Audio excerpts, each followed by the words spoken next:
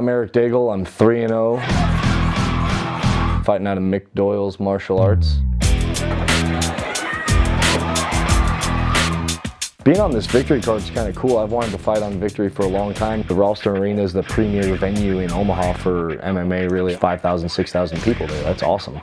So I'm excited for that. It's just a bigger venue, a bigger stage to fight on. It gives you a feel for possibly going on to Bellator or World Series of Fighting or the UFC.